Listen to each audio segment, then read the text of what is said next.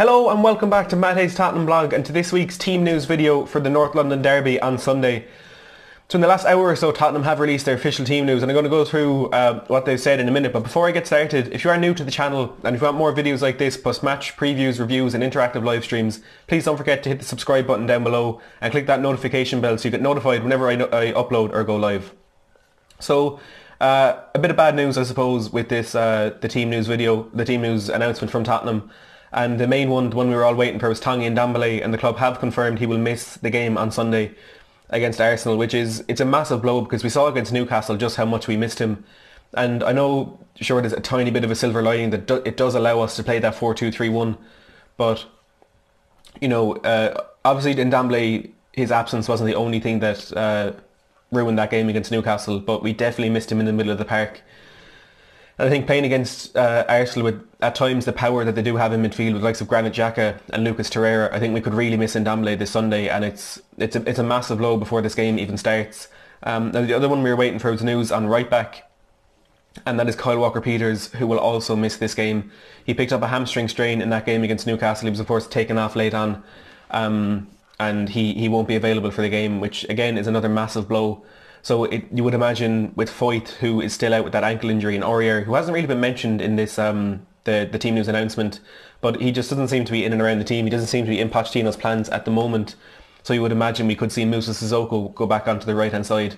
Now, what that kind of means for midfield as well is the only kind of recognised first-team midfielder who's played football this season, who's in there, is Harry Winks.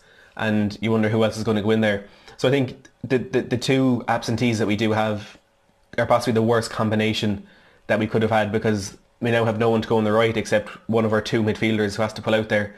And then you wonder, is it going to be Eric Dyer playing in the middle of the park? He's being assessed after his hip injury was irritated again, so he mightn't even be available.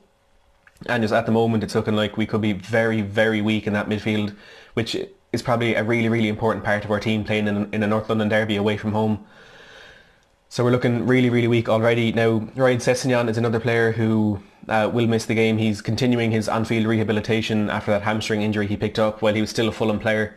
And obviously it's coming back to haunt us now that this is 4 games into the season, and he still isn't available for selection.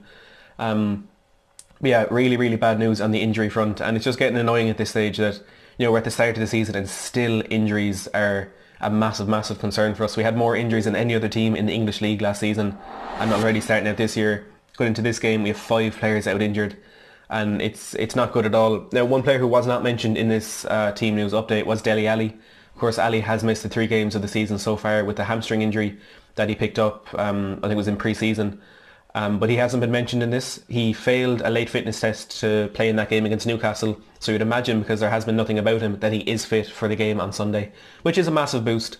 We've certainly missed him, but it kind of feels at the moment like our midfield selections are overly attacking, because we do have Eriksen, Ali, Lo Celso, Lucas, Son, Lamela. So you'd wonder, is one of them going to drop back into a deeper position, or will it be a 3 at the back with, instead of wing backs, playing kind of advanced midfielders? There's just so many different things that it could be, but no matter what it is, we absolutely 100% need to see Jan Vertonghen and Christian Eriksen back in this team. And if Mauricio Pochettino doesn't pick them, there's going to be a lot of questions asked. There's going to be a lot more frustration than there was after that game against Newcastle. Unless of course we get a result, you can justify it then, but he absolutely 100% needs to pick Jan Vertonghen and Christian Eriksen for this game, now more than ever, because as I said, we could be forced to play a 3 at the back, or we could need Eriksen or Ali, or maybe even Lo Celso, if he is okay to start, to drop into a deeper role. And that's another thing. Pochettino has said Lo Celso isn't at the level that he would want him to be at in order to get into this first team. But now with all these injuries in the middle of the park, Lo Celso could be forced to play the game, even though he's not entirely ready yet. So it's already shaping up to be a really, really tough game on Sunday. But as I've said in my last few videos, when we do show up, when we do play well, we are capable of beating any team in the world. And this Arsenal team, they're not at the best right now, but we know they always show up in a derby at the Emirates. We always struggle there, which is fair enough, because it's the same for them when they come to Tottenham. But yeah, it's looking to be a really, really tough day. But look, we have to stay optimistic. There are still some really, really good players that we do have available for selection, although we're missing some of our most key players, especially 3 right backs missing. It could be a tough day, but have to say optimistic. Now, just to quickly give you the latest on the Arsenal team news at the moment. Rob Holding, he has an injury in his left knee. He's continuing on-field rehabilitation, and he played 90 minutes for Arsenal on last Friday in the under-23s, so he could be available to return. Emile Smith-Rowe has a groin injury. He played 80 minutes in that game as well. He also played 90 minutes on Tuesday night, so he's more than likely available for selection. Now, a few players who won't be playing: Hector Bellerin, another player with a knee injury, is continuing on-field rehabilitation, and he's aiming to participate in full training in September, so he won't be available for the game. Kieran Tierney, of course, their new left-back signing, has a groin injury. He's receiving treatment and further assessments, and again won't be back until September. And Dinos Mavropanos also has a groin injury, and he's the same as Tierney, receiving treatment and assessments. He won't be back till September. So they're not exactly missing really strong first-team players, but it is a blow. They are missing probably two of their best fullbacks. We know they play Sead Kolasinac on the left, who's a good player, but not the kind of the safest option. And in the right back, Ainsley Maitland-Niles, who is a centre midfielder playing in right back, could be a place that we could target with the pace of someone like Heung-min Son or Lucas Moura.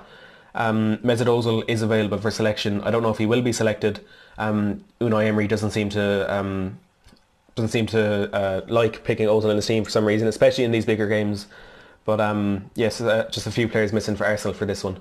So that is all I have time for in this video today. If you have enjoyed it, please give it a thumbs up, and if you want more content like this, hit the subscribe button down below and press that notification bell. Thanks for watching.